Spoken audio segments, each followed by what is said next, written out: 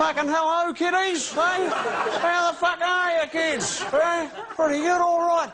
Bloody special guest Chopper in to read you little bloody kids a story, eh? Semi-bloody illiterate. I can't even fucking spell. I'm going to read you kids a story. Right, I'd better do a bloody good job of it as well, eh? Because if you go complaining to Mummy, and she comes complaining to me, I might have to, upset Mummy, if you know what I mean. Anyway, let's bloody get into it. The story I'm going to read for you kids today is called, it's called, A Cat Sniffs a Dog. Let's bloody get into it. Here we go. Hey, what have we got on the first page here, kids? Hey, can you see the first page? We got a little puss cat, don't we? Row, fucking row. Also got a little doggy here. Woof, fucking woof, bloody woof. And what's the dog doing, kids? What's he up to?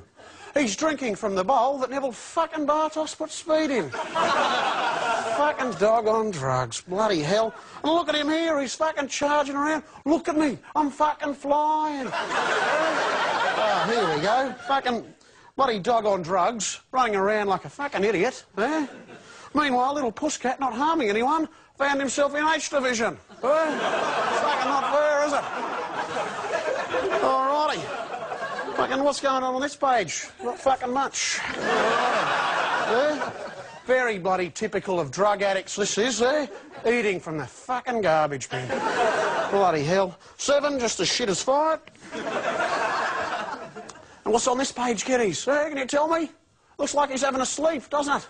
A sleep for the first time in a week, maybe. He hasn't, eh?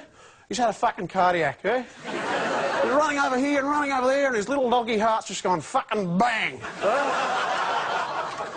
Anyway, it's the end of the story, but there is a moral. If you're a dog and you do drugs, you'll probably fucking die.